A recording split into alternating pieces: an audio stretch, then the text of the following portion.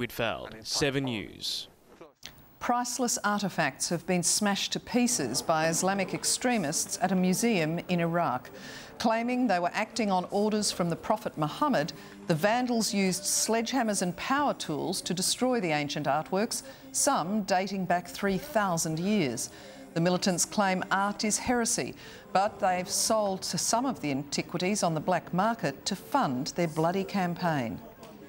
Prince William's kicked off a 4-day tour of Japan, his first ever visit to the country. The weather made him feel right at home as he took a speedboat